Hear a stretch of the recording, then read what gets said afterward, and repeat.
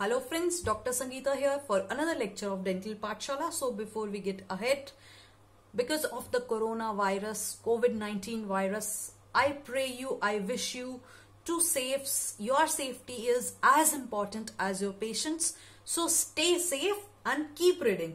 So today's lecture is physiology, which is the transport across cell membrane. The transportation occurs through the cell membrane. So to understand the transportation better, we need to understand the cell membrane first, the structure of the cell membrane. To understand the transportation, how it occurs, we need to understand the cell membrane. Of course, everybody has studied cell membrane during their schools. So let's go through a quick review. So the cell membrane structure consists of phospholipid bilayer. So we have bilayer, two layers. These are the two layers consisting of phospholipid. So we have a phospholipid head. This is the phospholipid heads. These are the phospholipid heads. Now we have two layers of phospholipid. Imagine this is the extracellular fluid. If this is the cell, if this is the cell membrane, and this is the intracellular fluid within the cell. So this is the cell membrane. The phospholipid are on the peripheries. The phospholipids are on the peripheries. We have two layers of phospholipid. That is why we call this model a phospholipid bilayer. Of course, we know that. Now, the phospholipid layer for the external is different for the phospholipid layer for internal. Now, the phospholipid layer for the external, they are of two types: phosphatidylcholine, and another one is sphingomyelin. Now the phospholipid for ICA, which is towards the ICA, which is towards the inner surface, they are different. Now the phospholipid towards the ICFs are phosphatidylethanolamine and the phosphatidylserine. Now the phospholipid of the outer layer and the inner layer are different. Now we have the phospholipid bilayer with the fatty acids. So we have fatty acids in the legs. So this is the phospholipid head with the fatty acids leg, phospholipid head and the fatty acid leg. Now the straight one are the saturated fatty acids, and with the bent legs are the unsaturated fatty acids. So mostly we have the saturated kind of fatty acids. Now the cell membrane consists of 50% of the protein. Now protein we have, the fats. If you take a glass of water and if you draw few drops of fats in it, for example, you can add oil or ghee or anything. If you add few drops, then the fat will get separated from the water base. So the fat is not dissolved in the water. Now if a cell membrane is having a fatty acid, that means only the fat is going to pass through the cell membrane. Easy. So only the fat based are going to pass easily. The small molecules of fats are going to pass easily. The big molecule or the other molecules, the water soluble molecules, they require, or the big fat soluble molecules, they require some channel, they require some tunnel to pass through the cell membrane. So for that we have some kind of proteins we'll be studying. We have integral proteins. These are the integral protein or the channel. See, these are the hollow. They are hollow in between, consist of amino acid. These are, for example, 4 chains of amino acid. So 5 chains of amino acid, and in between they have this tunnel. So they are known as channels, or the integral protein or the transmembrane protein, from which the big fat soluble or the water soluble substances pass. Other side we have, so somewhere in the cell membrane, suppose if this is a cell membrane, in between somewhere the channels are tight, the molecules are very tightly packed. So they are very tightly packed. Now when these phospholipid bilayer is tightly packed, then it's difficult for small molecules to pass through the cell membrane. In that case, we have some kind of receptors. So receptor takes the substance and release it from here. Now another kind of protein we have, like snake-like protein, we have carrier proteins. So what carrier protein does is they take this and release it from here. Now like this we have different kind of proteins. We have peripheral proteins. which bind to the outer surface and then release it inside the cell membrane. So we have a different kind of proteins. So the cell membrane consists of lipids and now cholesterol. We have cholesterol in between. See, can you see the black dots? So in between the cell membrane, we have cholesterols. So the cell membrane consists of mainly three components. Proteins, which consist of 50% of the cell membrane. We have lipid, which consists of 47% of the cell membrane. And we have carbs, which consist of only 3%, like the keto diet which I am on. Very small molecule of carbohydrate is present in the cell membrane, the composition of the cell membrane. Now we'll be starting with the transportation, how the transportation occurs through the cell membrane. So let's get started.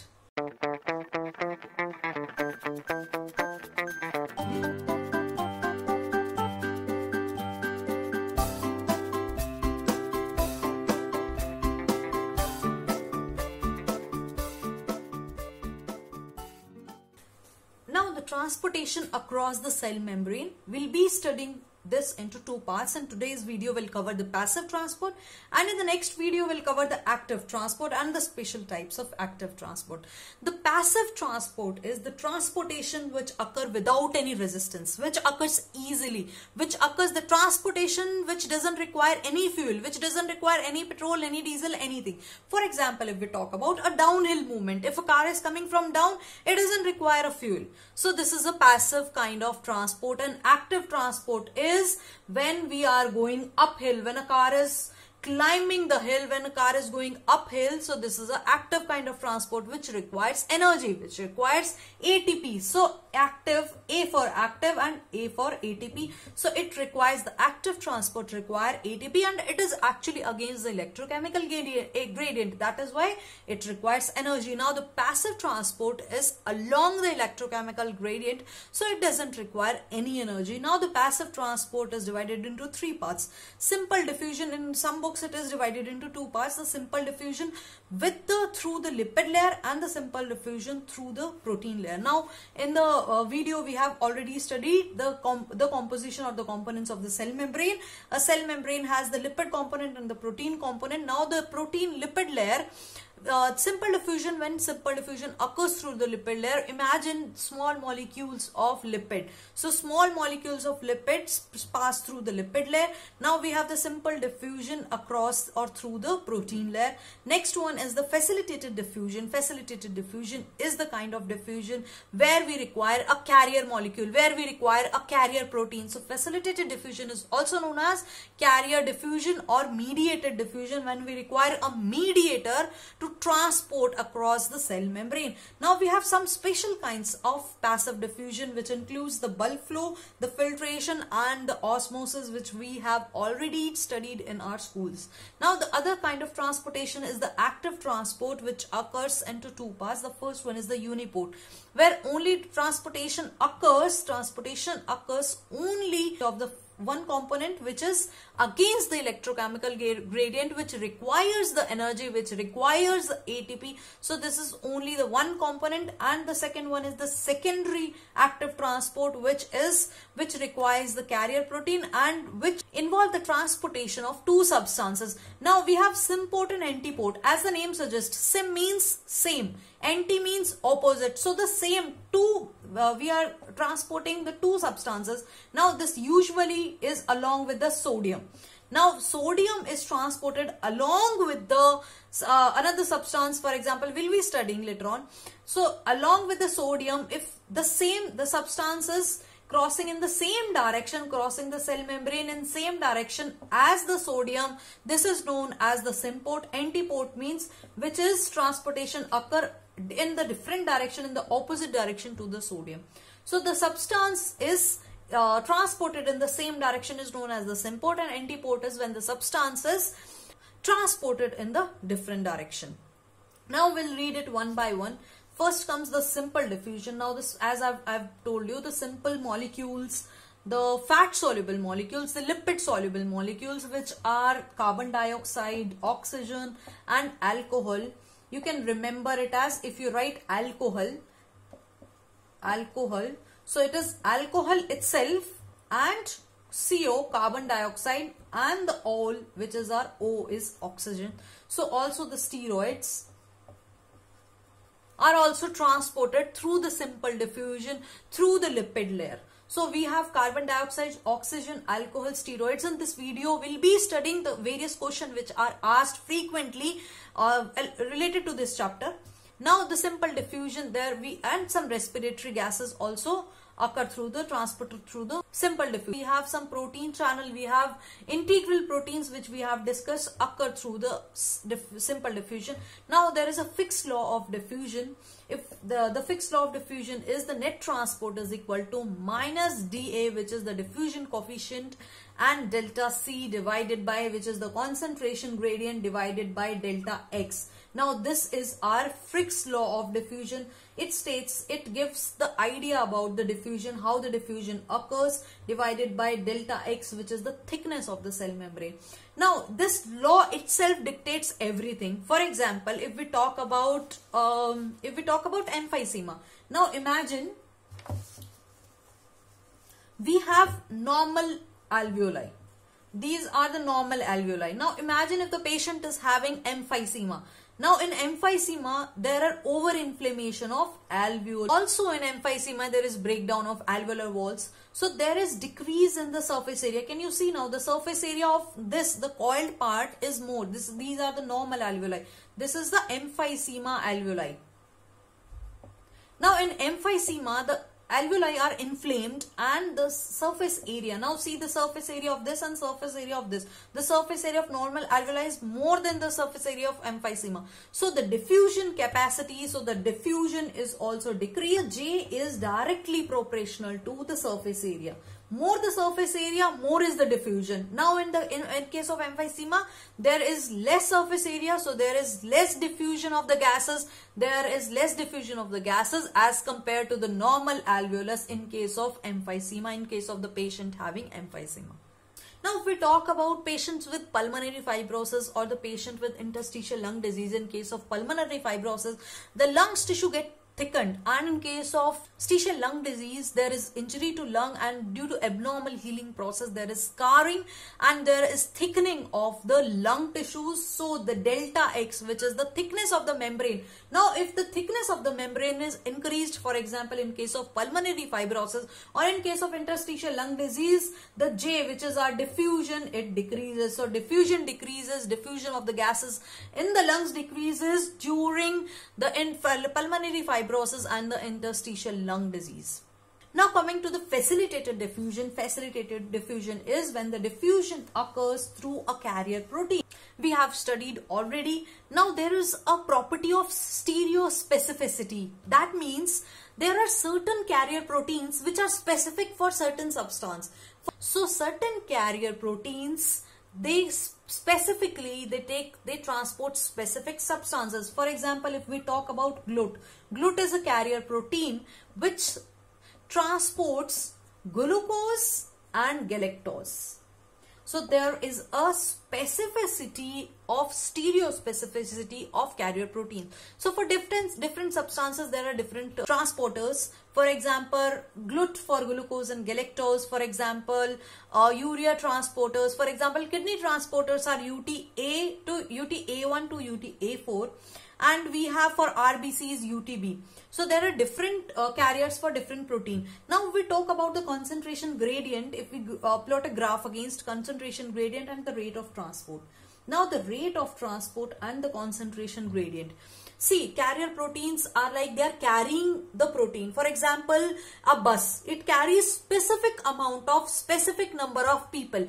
A bus which is going to Haryana will take only people which are going to Haryana, right? So a bus is carrying specific number of people. For example, now if the bus has the capacity of 100 people, now they can carry only up to 100 people. What if now this is if we draw a plot of concentration gradient, again the rate of transport. So imagine this is the threshold. A bus can carry up to 100 people. So imagine this is the 100 limit, which is our threshold limit. Now the concentration gradient will increase. The number of people will keep on increasing. But at one point of time, one bus can carry up to 100 people. If we increase people up to 200, imagine if we have 200 people and we have one bus, so the concentration gradient will remains the same.